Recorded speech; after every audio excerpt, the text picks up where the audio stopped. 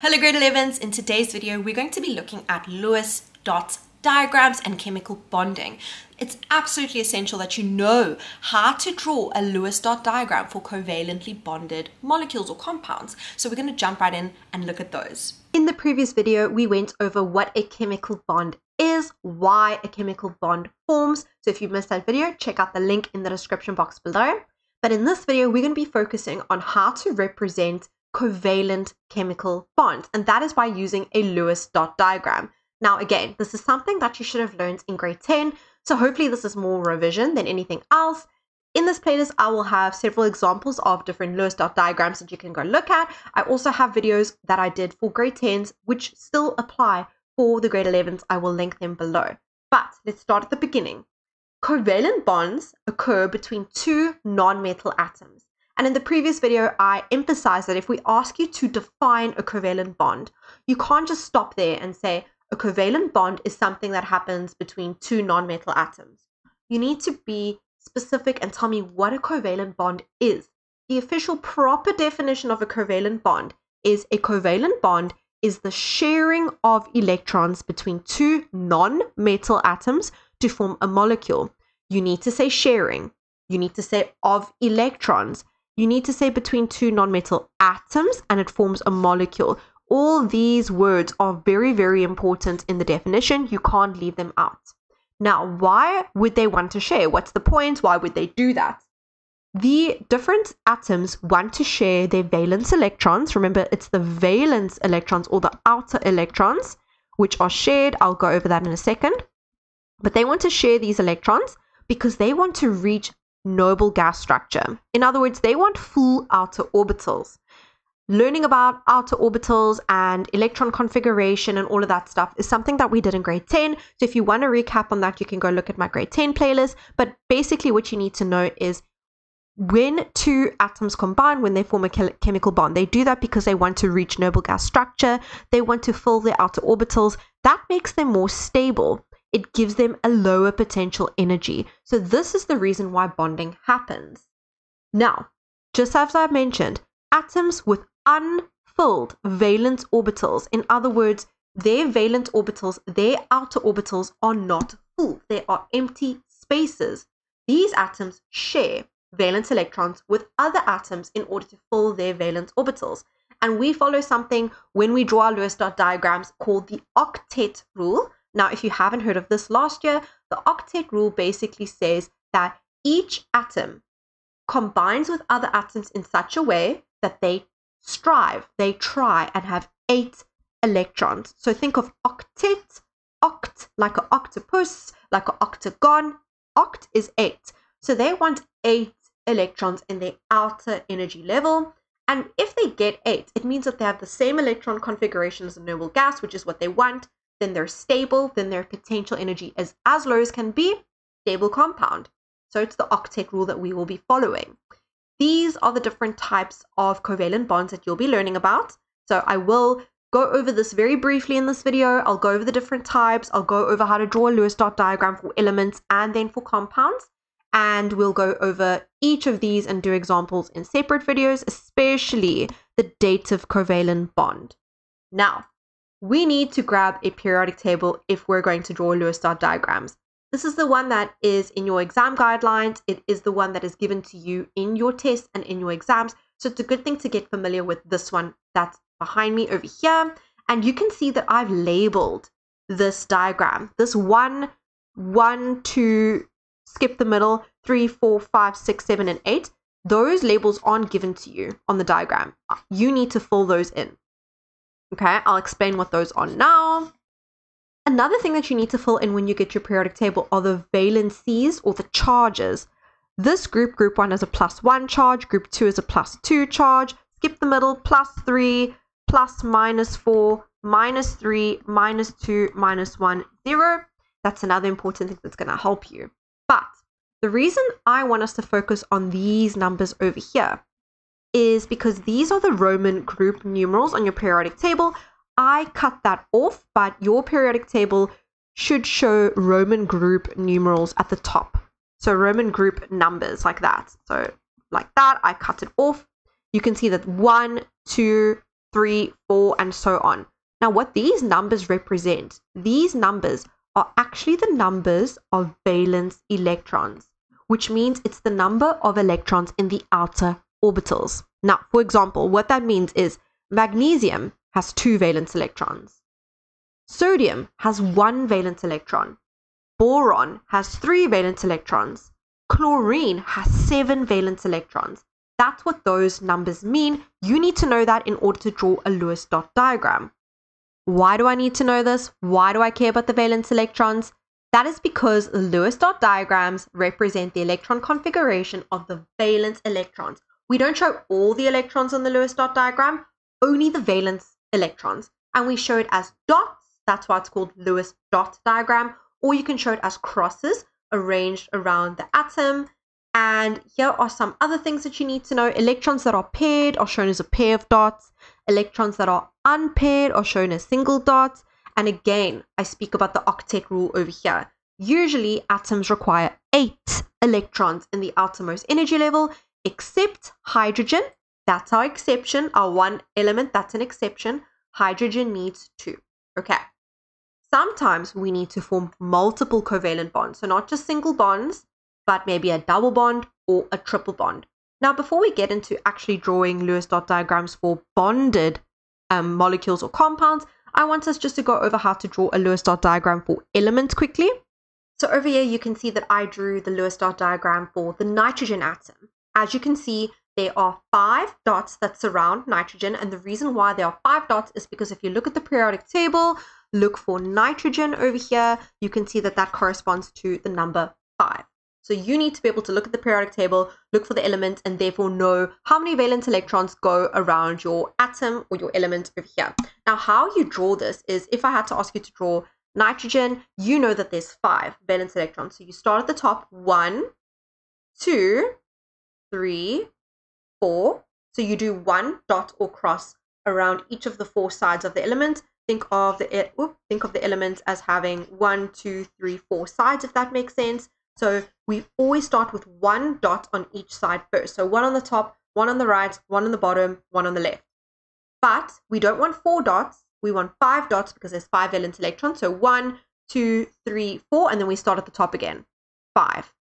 Now, what I want you to understand from what we just did, and that's exactly the same as the photo over there, what I want you to understand is that this means that nitrogen has 5 electrons or 5 valence electrons.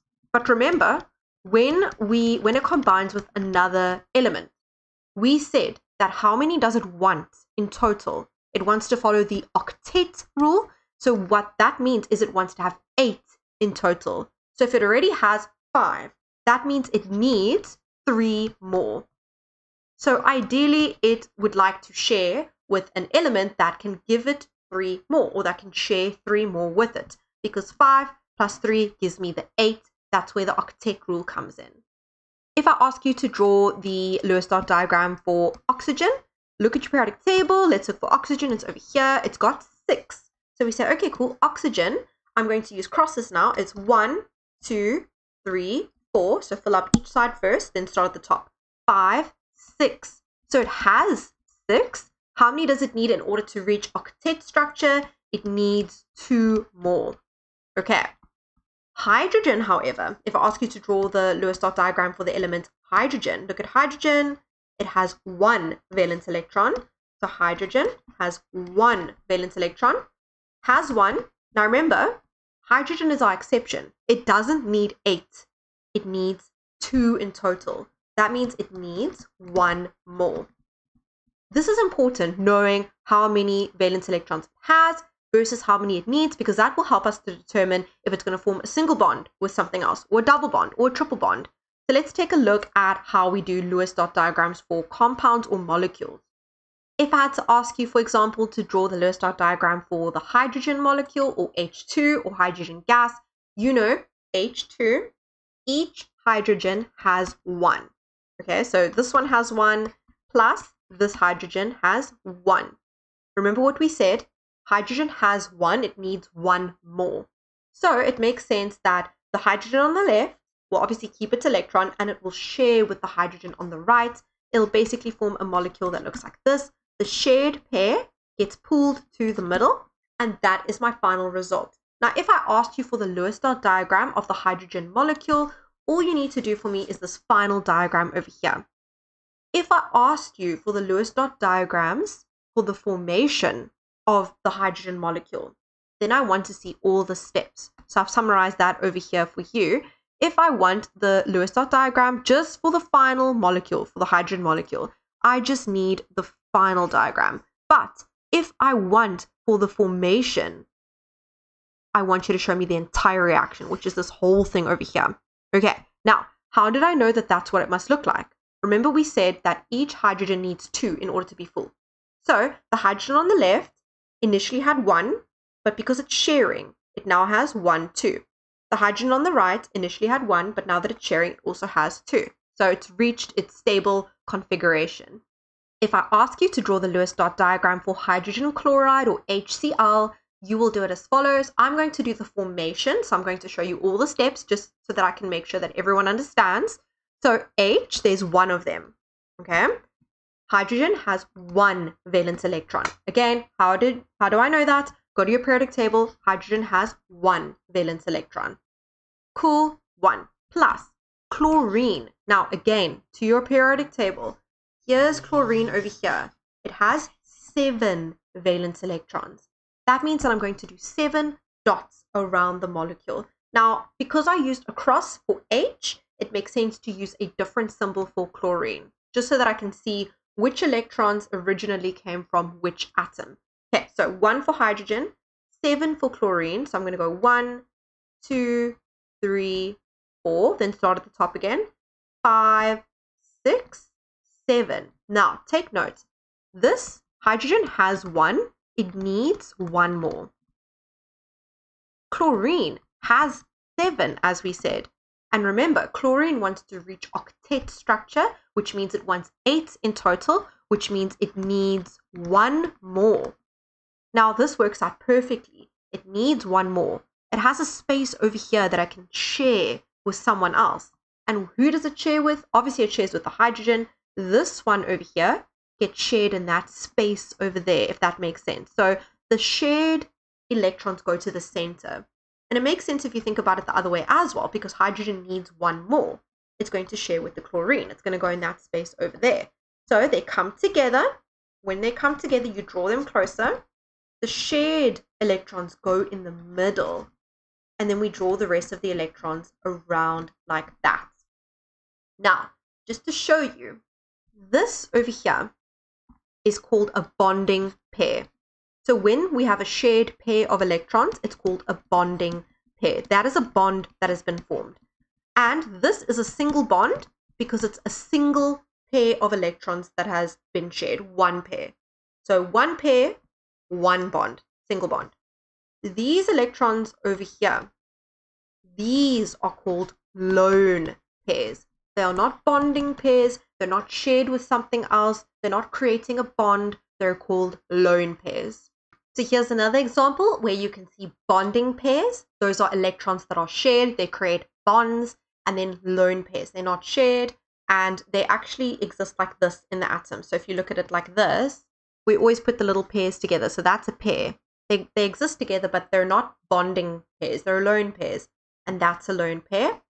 That's a lone pair. And that's a lone pair. Then look at the bonding pairs. That's a pair. And that's a pair. So that is actually a double bond. When we draw the Cooper structure, which is where we use lines, we draw it like that.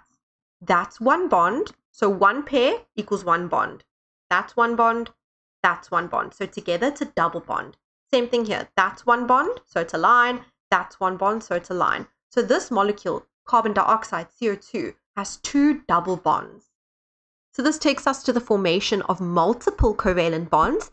That is, as I mentioned, when there's more than 1 pair of electrons that is shared. So if it's 2 pairs that are shared, it's a double bond. If there's 3 pairs that are shared, it's a triple bond. Let's take a look at a few more examples and see if you can understand when it must form a single bond or when it must form a double bond. So in this case over here, we have Cl2. This is a diatomic element, a diatomic molecule. Chlorine, has 7, it needs 1 more. Because remember, in total, 7 plus 1 gives me 8, which is octet.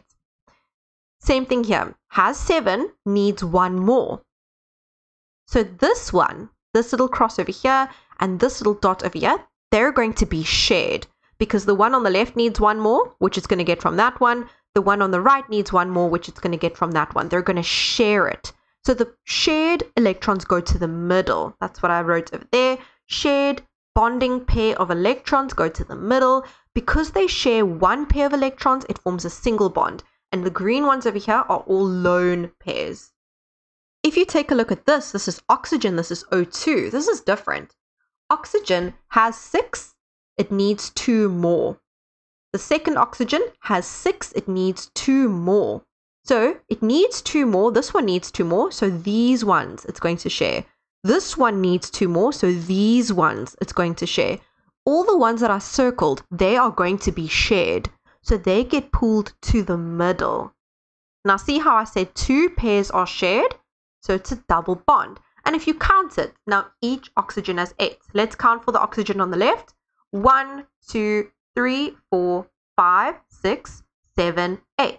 These electrons also belong to the oxygen on the left. And if you do it for the right oxygen, you will see the same thing. They each now have 8. If you take a look at how this triple bond is formed in N2 or nitrogen, this nitrogen has 5, 1, 2, 3, 4, 5, because on the periodic table, it has 5 valence electrons, which means it needs 3 more. Why 3 more? Because 5 plus 3 gives you 8. This nitrogen over here has 5. Again, it needs 3 more. So because the oxygen on the left needs 3 more, it's going to share this one, and this one. Because the oxygen, I keep saying oxygen, because the nitrogen on the right has 5 and it needs 3 more, it's going to share these 3. The shared ones go to the middle. That's 1 bond, that's 1 bond, that's 1 bond. It's a triple bond. The highlighted ones, the ones that are shared, move to the middle to be shared, and we can see the triple bond. This is a Cooper structure, which is just, instead of representing it with the pairs, the bonding pairs like this, you represent each bond with a line. I hope that this video has been helpful. In videos to come, I will go over practicing how to draw Lewis dot diagrams for single bonds and multiple bonds. I'll also be doing the dative covalent bonds, so check out the links in the description box below for more videos like this, and I'll see you in another video very soon. Bye everybody!